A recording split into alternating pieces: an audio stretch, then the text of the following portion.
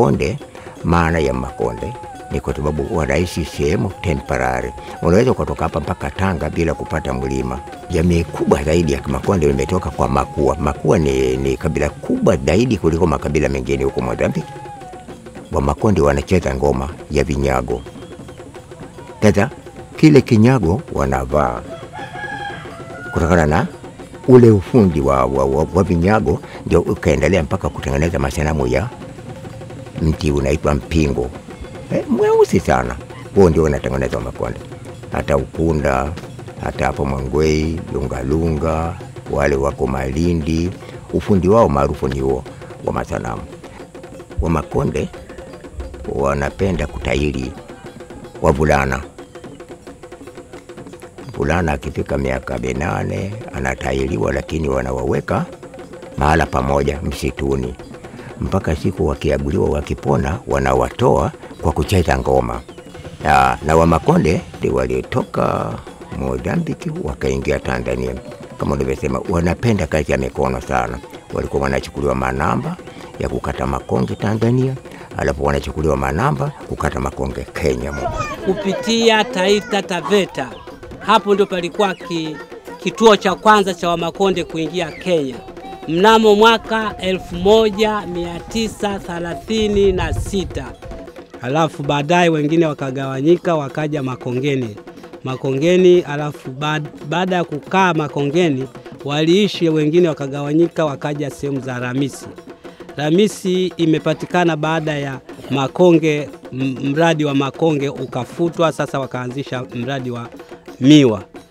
Walifanya kazi wazee wetu katika mashamba hayo, lakini ilipobadilika uongozi wa Rais Moi ikabidi wao waambiwe ni wageni wasifanye kazi.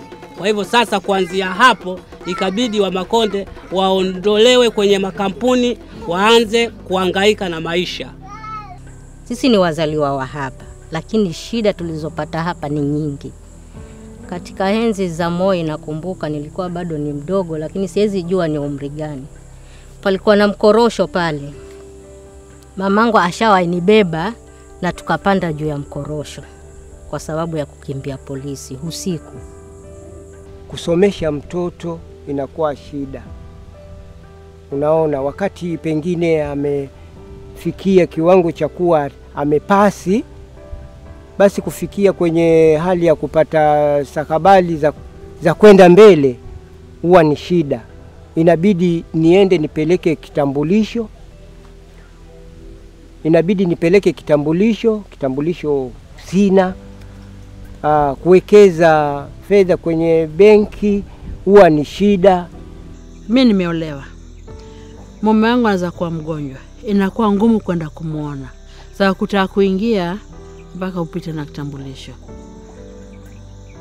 Kuna za temba aliugua kaka almost 3 months admission.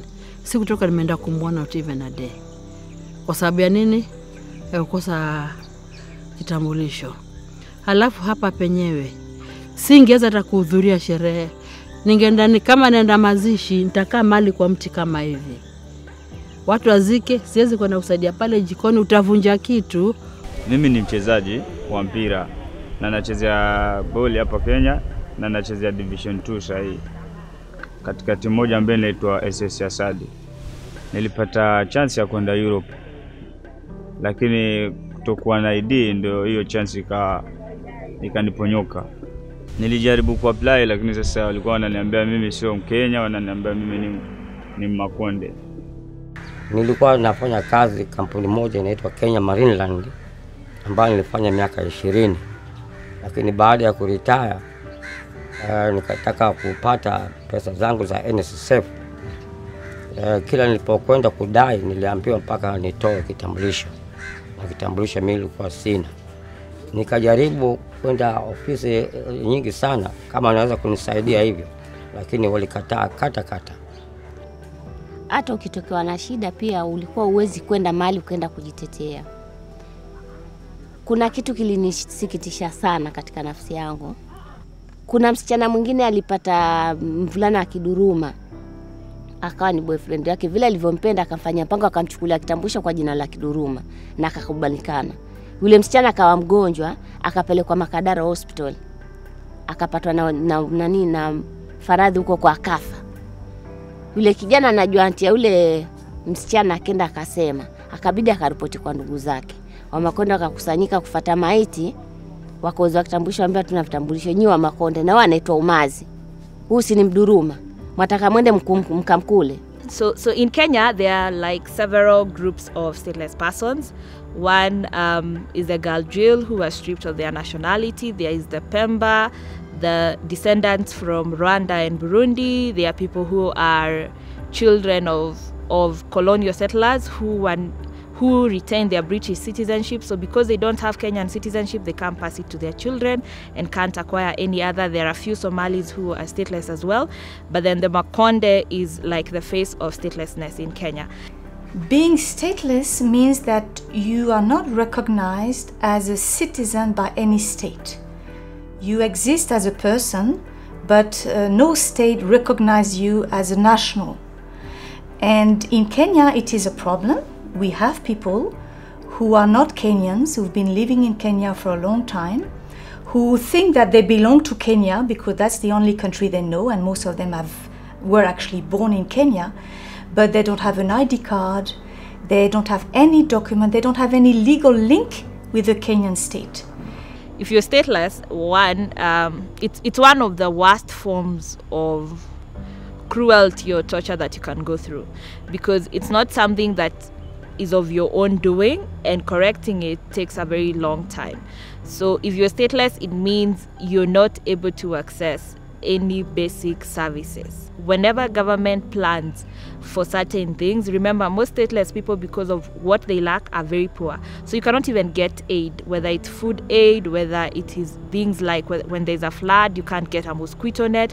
You do not exist in the eyes of government. So your life is just there, and you're a beggar, and a beggar who cannot enforce any claim because you have no claim. Kutokana na hiyo shida, ndipo wa Makonde walijiorganize kujiunga kwamba tutafute njia ya kudai haki zetu, kwa sababu sisi ni wanadamu. Tuko hapa na kodi tunalipa tukiwa hapa. Kwa nini tusiwe na haki? Kama Makonde tukamwona anavaa viatu, amevaa nguo, haendi kununua Tanzania. Anakula sima, haendi kununua unga Tanzania, ana vitu vyote ananunua hapa Kenya. Ni kumaanisha analipa kodi hapa Kenya. Kwa nini tusijulikane? Ndio harakati za wa Makonde kutafuta haki zao zilipoanzia hapo. Zilianza kutokana na shida. Ndipo wa Makonde wakaanza kushauriana kwamba tuende kwa nani tukalie. Tukamlilie nani aweze kutusikia, japo wakati ule kulikuwa hakuna mashirika mengi ya kutetea haki za binadamu. Kwa hivyo ilikuwa ni shida. Tulijaribu mwaka 84 kumuita mkuu wa mkoa wakati ule, marehemu Daudi Galugalo. Nakumbuka alikuja hapa. Kulikuwa mkutano mkubwa sana wa Makonde. Wabunge wetu walikuwa wakitueleza hali ya kupata vitambulisho ama uraia. Ni kama walichukua safari ndefu sana kutukamilishia hili jambo. Tukakaa muda mrefu sana. Ikawa sasa walikuwa wanatuahidi kwamba watatupa vitambulisho, lakini imekuwaje? Kumbe ikawa pale pana msongamano. Kwa hivyo hapo ndio tulizibwa, tukujua tuende wapi wala tuende wapi. Hapo ilifikia hapo tumesema tumetosha, kwa sababu tulivumilia, mwisho tukaona sasa ilipofikia ni tuko kwenye hali ngumu ya maisha. Tukabidi tuwatafute watu ambao wanaweza kutuelimisha ili tutafute haki yetu. Kwa mara ya kwanza sisi wa Makonde shida yetu kulia iliangukia kwa kanisa Katoliki. Kanisa Katoliki walijitolea kwamba tutatoa mwangaza wa kutafuta, pengine mtafanikiwa. Tulienda, mwisho wao nao wakaja kukwama. Walipokwama tukatafuta shirika lingine linaitwa Muhuri la Kiislamu. Hilo tukaenda nalo, tukashikana nao, lakini tulivyoshikana naye tulienda mpaka tukaona dalili kama tunataka kufanikiwa, lakini baadaye tukaja kukwama pia. Kwa sababu ya nini? Kwa sababu sisi tulikuja tunakwamisha. Wengi wao walikuwa wanasema hawa ni wageni, kwao ni Msumbiji, mara hivi. Sisi tulikuwa tunawaambia ndio sawa, sisi asili yetu ni Mozambiki, lakini sisi hatukujui kwa sababu sisi ni kizazi kipya ambacho hata ukitupeleka Mozambiki sisi hatukujui. Tulipojaribu kung'ang'ana kwa mara ya kwanza mwaka 2007 ndipo tulipoambiwa kwamba tunaweza kupatiwa kitambulisho. Kweli tulienda kwenye maofisi ya serikali tukaandikishwa makaratasi. Kumbe yale makaratasi ilikuwa kama ni kutudanganya tu. Tulianzia kwenye ugeni, yani tulihesabiwa kama ugeni, tunajisajili kama wageni.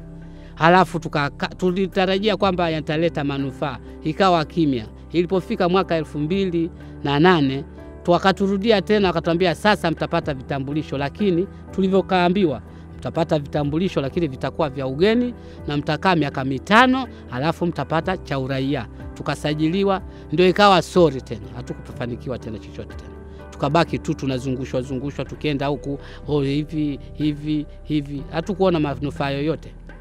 We first interacted as a KHRC with the Makonde in 2009 when they were referred to us by our human rights network in Kwale, who informed us about their suffering and what they have tried to do with them and other organizations, but it was not bearing fruit. So they were supported to make to make a case for themselves during the constitutional review process, and that informed the reforms that went into Chapter 3 of the Kenyan Constitution on citizenship, that then recognizes that everybody, if you've lived here long enough, then you should be recognized, and some children who are found here without parents then immediately become citizens by birth, and then thereafter there were provisions of how stateless people can become Kenyans. That was not there before, and so the Makonde made a case, and there were a few other people like the Nubians who also made a case, and so that was our first interaction. We then didn't work with them for long because then, like every other Kenyan, we hoped that the constitution would be a new dawn and things would change automatically. But that never happened, not just for issues of statelessness, but for many other issues in Kenya. We have the Makondes from Mozambique. Now we have the Shonas from Zimbabwe. Obviously, you know, Wapemba from Pemba. And we have also the Rwandans from Rwanda. And of course the Somalis. So we classify them as stateless. Sasa ikawa pingamizi ni nini sasa kwa viongozi wetu? Maana mara wakitoka wanasiasa wanakuja wanadanganya, nyinyi ngojeni tu vitambulisho mtapata. Wengine kwa tunawatumia hata machifu, tukienda pale anakupeleka kwa dio, hao vitambulisho hao utapata. Sasa tukaendelea, mwisho wake tukafanya nini? Tukasema hapana, watu wa haki za utetezi wa haki za binadamu, sisi ni binadamu, muonaje? When you think about the challenges that, for example, the Makonde community has gone through in search for being citizens of Kenya, they've tried to reach out to different sectors. First and foremost, the civil society. You'll find that they really worked with the civil society in Mombasa, in Kwale.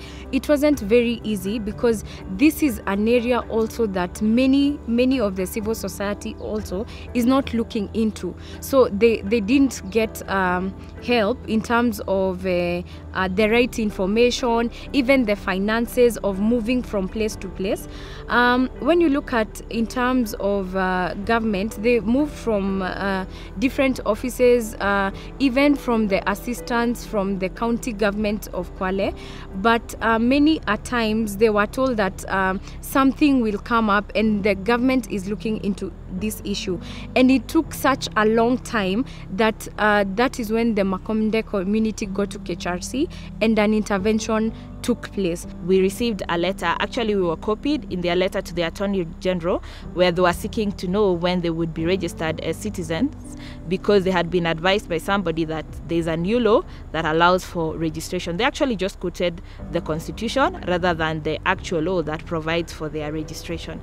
And we started following through, so we replied to them and sought to get their contacts. And because it's a stateless community, somebody had just supported them to write the letter. letter. The address was a telephone number. So we followed through with their chairman and found out what they were going through. And they said all their letters to the Attorney General back then in 2013, by the time we received that copy, that was like their third letter to government, but they had not received any response. And we agreed first, for us to be able to proceed, we need to understand how the Makonde live. And in so doing, we developed a questionnaire. So the research was led by the UNHCR, which is mandated globally to work on statelessness, and KHRC was one of the lead partners in developing the questionnaires and moving around in all the villages in about 4 counties where we have traces of the Makonde, and like in Kwale where we have the bulk of the Makonde. And this research was important because we were able to finally determine the numbers, and we got close to 4,000 of people who are Makonde, and we realized most of them have intermarried with other communities. We were able to get to how they live, the challenges they face. Through the leadership of the Makonde community, we shared this concern with the County Assembly of Kwale. And then this committee actually petitioned the President. And when they petitioned the President, we thought that things would move fast, but the issue was taken to Parliament. I don't know what actually happened, but somewhere along the way, we realized that time was really moving fast, because in 2000 according the Parliament came up with the law that was meant to be enacted. That is the Citizenship and Immigration Act of Kenya 2011. When that law was passed, we, as an organization, we almost relaxed that things will be done or things will just happen automatically, but nothing happened. 3 years later, or 4 years later, in 2016, nothing had happened. And this law had a timeline. This law had to elapse in 30th of August 2016. So somewhere in July 2016, we converged again. That is Kenya Human Rights Commission and ourselves as Kwale Human Rights Network and the Makonde community. And we sat down and, had a very, very serious thought about this issue. And we asked ourselves, what can we do? Sasa ndio tukaja tukakaa kikao kwa hoteli hapa. Nafikiri mheshimiwa rais alikuwa amekuja. Tukasema mimi niliwaambia twendeni, si huru tu yuko hapa. Why don't we go? Wakati ndio ilikuwa msukosuko wa hizi attacks. Tukasema tutaweza kwenda tupigwe tuonekane kwamba sisi tunafanya nini la shababu. We sit down and plan. We felt the need to intervene because one, this is something that had been neglected for a very long period. It meant that these communities, remember, the Makonde were not just waiting for help. They had tried to do what they could within their own means. And we felt that if the Makonde problem became our problem, then their success would become our success. And it was a human rights issue. And so if at all we can make a small change for these people that can then spill over and support any other people in accessing their rights, then we would be fulfilling our mandate and transforming society into a better place. Uamuzi ukaja ya kwamba hatua ya mwisho kabisa ni kufanya maandamano kuelekea Nairobi ili kwenda kukutana na rais. Baada ya kujaribu mbinu zote za kufuata katiba na sheria, lakini zile ngazi zinazohusika na mambo ya usajili wa watu walitukatalia. In Kenya, we have a coalition on citizenship and nationality that has many civil society organizations that some of them work on birth registration, vetting for IDs and everything. But within that coalition, KHRC is tasked with national level advocacy. And during that meeting, everybody just said the Makonde are very frustrated. We had better do something. But we told them, if you look at the way Kenya is right now, we cannot do anything on behalf of the Makonde. They have to be at the forefront. They must organize themselves and lead whatever intervention that we go through. They said, so we informed them at that point that they had requested us to bring them to Nairobi. And we were like, no, we can't just bring them. They must work for it and show to the whole world what it is, their resolve to end their suffering of being stateless. We had many options other than the trek that we could have gone for to attract attention to the Makonde people, but we thought a trek was an attractive option because of the difficulties that were clear with regard to the trek.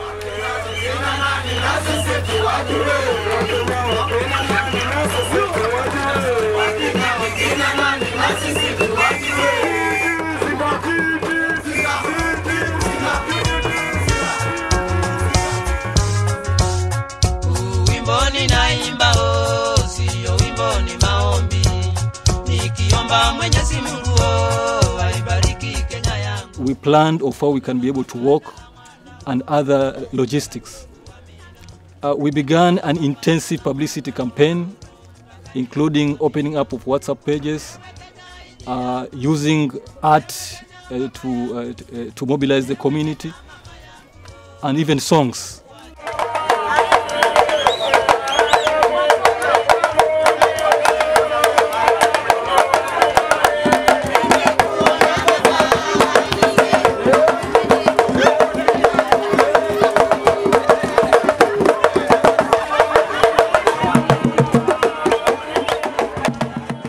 Tulikusanyika Makongeni tukiongozwa na mashirika yote ya kutetea haki za binadamu hapa Pwani. Tukaanza kwa maombi, na mara baada ya maombi maandamano yalianza. Toka Makongeni mpaka Nairobi safari haikuwa mbaya hivyo, lakini ilikuwa mbaya kiasi fulani kwa sababu tulitembea sawa sawa kabisa tunavyotembea, lakini vikwazo tulikumbana na vya serikali. Tulipotoka Makongeni, tulipofika Ukunda tukaanza kusikia Mr. Maro anakuja. Aweze kuzungumza, tufanye nini? Sisi tukasema tuende, ma tutakutana na yeye, atazungumza, tumsikize, alafu tuendelee na safari yetu. Tukaenda mpaka Ngombeni, ndio Mr. Maro alikuja, akazungumza, tukamweleza zile shida, na tumejaribu kwenda kwao kukunyenyekea. Na yale mabarua hawajatujibu, na hakuna kitu ameweza kufanya nini? Hakuna kitu ameweza kutujibu. Ile cabinet memo imekuwa prepared na inangoja the next cabinet meeting. The next cabinet meeting ambao inaweza kuwa next week. Na hiyo ndio kufuatana na cabinet secretary itakuwa main agenda. So we went through after a good reply from Mzenguli actually replied. That was the best reply that I can ever remember from Nguli. Nguli said, ukijaribu kuongea kwa mambo ya media wanasema nyinyi mbona mwaongea kwa media, si mtufuate, na ukiwafuata wanakuambia mambo yote tulimaliza yako Nairobi. Sasa nakuuliza bwana afisa, tufanyeje? Manake mambo yote ni Nairobi. So the many times we were blocked anyway, but we managed to reach to Mombasa. So that was the first day.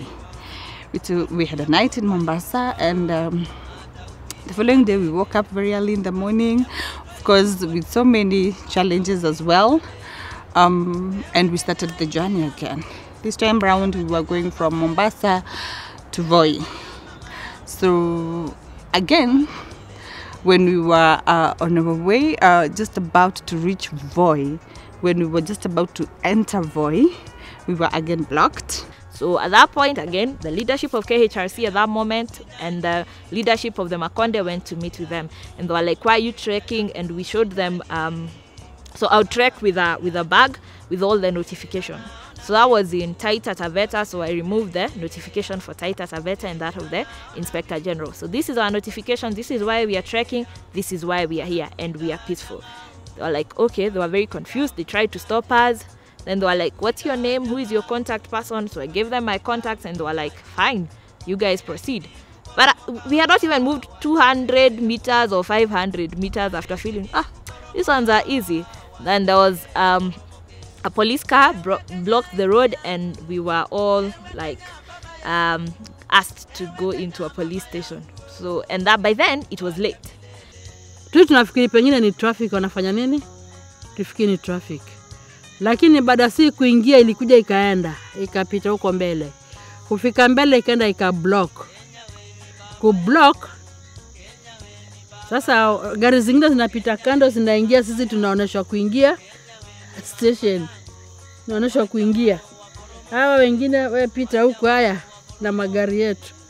Tukaingia. Luckily, even those who were holding us did not actually have any reason to hold us because they had no factual information as to why we should not do what we are doing. We have not fought anyone, we have not tampered with the government procedures or anything, we're just walking on our way. They wanted us to surrender the keys of our vehicles. We had about 10 buses, mini buses. They told us that they wanted the keys for those buses and the licenses, the driver license for those drivers.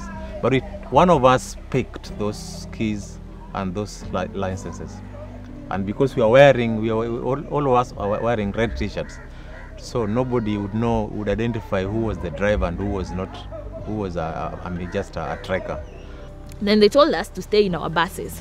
And we were like, no, if you're arrested in a police station. So everybody came and sat outside on Maram, outside the police station. And everything in that police station just came to a standstill because there's nothing you could do. You couldn't access the entrance, you couldn't do anything.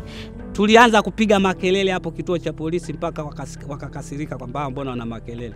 Mwisho tulizungumza nao na wakubwa walizungumza nao wakasema basi nendeni, eti tulikuwa tumemzuia kwa sababu ya usalama wenu sijui nini, nendeni mkalale, kesho yake mkubwa wenu aje hapa azungumze. Sidhani kama mkubwa wetu alirudi huko, sasa sisi tulilala tukaamkia safari tukaenda safari yetu. So along the way, when we reached at Makonde to buy water, so when we went to buy water, already the local people were already aware about our coming and our presence, so we not even need to tell them. And you know, we were branded, KHRC t-shirts, of course, with the cabin messenger. But even when we went to buy water, those guys were telling us, actually, we heard about your story and you are coming since yesterday. So to me, that was very interesting. It means actually along the way, and also going by the strategy we used, we got a lot of visibility, a lot of legitimacy, and also a lot of support from general public, basically.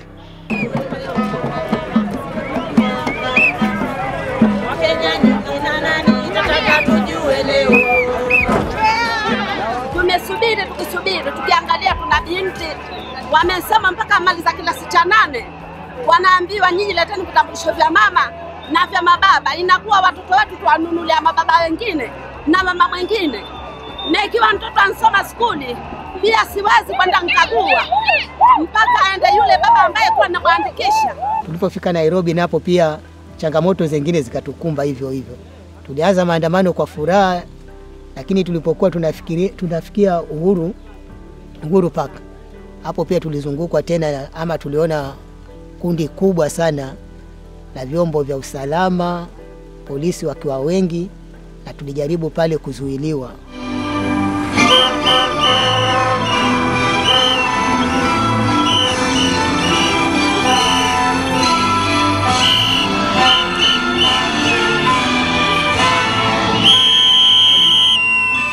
Lakini sisi kwa umoja wetu hatukuwa waoga sana. Tulijua vile ni vitisho, tukiongozwa na viongozi wetu wakakamavu wa mashirika ya kutetea haki za binadamu.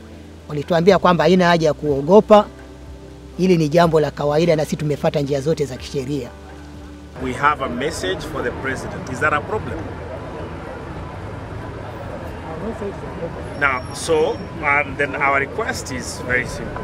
You escort us, we deliver the message to the president, we'll be peaceful. We've got you see the people we're carrying? They're elderly. We are aware of that fact. Nothing must go wrong. You want us to agree?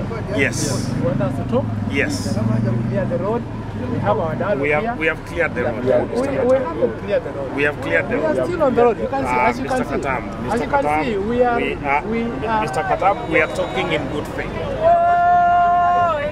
Makonde ninalia, nataka haki yangu.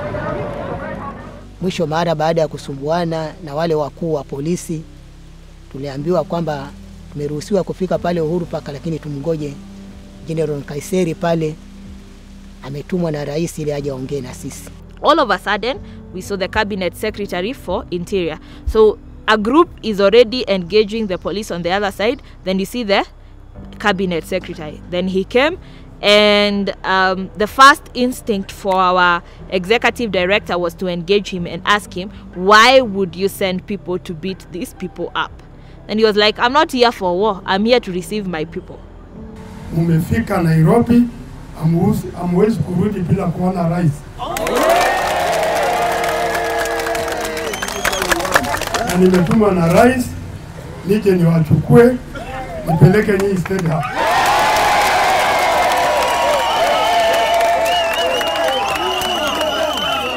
Katika ile misukosuko ambayo tumepata kutoka Kwale mpaka kufikia hapa na kuambiwa tutaweza kuonana na rais, angalau vile vilio vya ndugu zetu wale tunaishi nao, ndugu zetu ambao wametuolea madada zetu, ndugu zetu ambao sisi pia tumeoa kwao, na wao pia visikike. It was a complete disconnect, a complete disconnect in terms of 30 minutes ago you are saying that we are not allowed to State House. After a few minutes, seconds, then we are allowed to State House. So it means there was a loophole somewhere else, or there is something that was not being done right. But from that moment we went to State House. Those security apparatus that were meant to barricade us, that actually transformed to become our convoy, right? It became our convoy to State House. Yeah, that's when we went to State House. It was not only exciting for the Makonde, it was even for us who live here in Nairobi, who pass through State House, but who never access any gate. We're not even sure this is where State House is. And we walked into a very big playground. And the Makonde leadership clearly and ably articulated the problems they've been facing. Katika maisha yetu, jamii ya Makonde, hii imekuwa kama ni ndoto. Shida iliyotufanya kufika mahali hapa ni kitambulisho. Kila jambo lazima uwe na kitambulisho. Hivi unavyoona familia hii, kama utampata aliofika form 4 alienda kimungu. Hacha hivyo, sisi watoto tulionao, hata mimi ninayesema hapa sina birth certificate, nitatoa wapi na baba hana kitambulisho? Tunataka kuingia kwa vikundi. Huwezi kuingia kwa kikundi mpaka uwe na kitambulisho. Kuna vibati tunacheza nyumbani, vichama vidogo 200. Unaweza kupata pesa zako 2,000, 3,000. Atakuka weke account, unafungua account. Huwezi kufungua sababu ya kitambulisho. Tumeelezwa vile mmetembea kutoka Pwani, Mombasa, Kwale kufika hapa. Yangu ni kuomba radhi kwa sababu imechukua muda mrefu ndio tufike kiwango cha kuwatendea haki kama Wakenya wenzenu.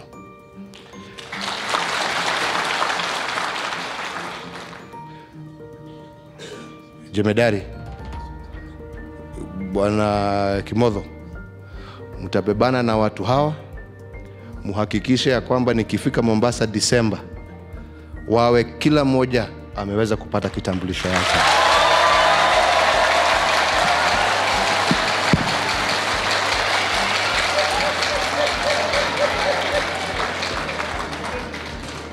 Na wakija ikulu ya Mombasa wakuje kama Wakenya ambao wanatambulika. Wale ambao wameishi katika mashamba yao pia, Jemedari ucoordinate na counterpart wako wa ardhi. Kama kuna yule ambaye ameishi pahali pake na hajapata na hajawahi kupata cheti yake ya kumiliki shamba yake, muhakikishe pia ameweza kupata.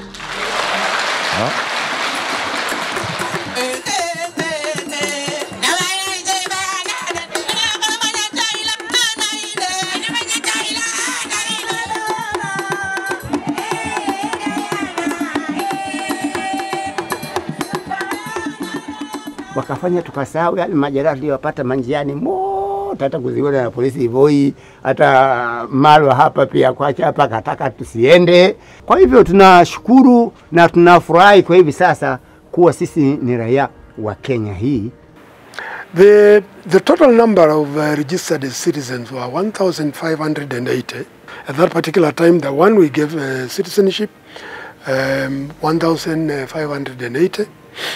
Out of that, 1,250 got IDs, identity cards, so they're able, they're capable, they are free to vote, they are free now to exercise their democratic right. The role of civil society has been, to me, remarkable. It is a civil society which actually has sensitized the government to realize the plight of these individuals, of these communities, and they are the one who actually pushed the government to do the vetting, especially the Kenya Human Rights Organization. They've been the forefront in ensuring that these people get their rights. The fact that the Makonde got citizenship is actually the beginning rather than the end of their struggle. We have more work to be done around them. Awareness creation, empowerment, so that now, with time, they can also be part of the mainstream when it comes to governance and the development processes in the country. We have legislation that needs to continually improve. For instance, this year we are working on the Identification and Registration of Persons Bill, which needs to encompass everybody in the country and recognize what kind of documents each person is entitled to, as long as they're within the borders of Kenya. No, the lessons from the Makonde are deep. Most of the times, for you to get something, you have to move away from your comfort zone. Let the ship sail. If you go into the deep waters, that is when you will know how deep the sea is, and you will sail through.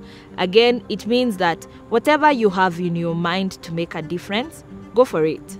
If you're alone, you'll make that difference. But if you bring just a small group of people to join you and they all agree that we need to make a difference, then you will change. You will change an entire trajectory of how things are viewed. And with time, do not be afraid to do things that appear impossible. Mimi nafurahi kwa muda huu kwa kupata kitambulisho. Natembea popote pale, najulikana kama mimi raia wa Kenya sasa. Kitambulisho nishapata hiki. Hiyo furaha yenyewe hata siwezi kusema. Hata kama sina kitu, lakini nimepata kitambulisho. Unasikia kupumua, unapumua vizuri. Mimi ni Mkenya. Nafurahi kwa kupata ID yangu. Nashukuru Mungu kwa hili shirika la NYS nimeingia. Tunafuraha sana kwa sababu hatutengwi. Ingawaje natutania wa Makonde, sisi tunawaambia Makonde sasa tuko sawa. Nashukuru nimeandikisha kura, nikienda kwa kampeni na furaha, maana naweza kusema nani anakura na mimi nainua yangu. Zamani ulikuwa huwezi kuona unabaguliwa kwa ule kamgogo kadogo naambia yule anakura ana, lakini sasa na mimi napata 50-50. Wakati nilipopata kitambulisho kwa hiyo baada ya siku ya pili yake mimi nilienda kwa ofisi ya NSSF. Nilipotoa kitambulisho tayari nilipewa mafomu, nikajaza, nikapewa siku 21 ngojee. Nilipofika siku hizo 21, nilipokwenda pale mambo yangu yalikuwa tayari. Nilipokwenda kucheck kwa banki nikajikuta niko sawa kabisa. Haki zangu nimezipata. Na mimi nitafaulu kwa sababu mimi ni mshindi.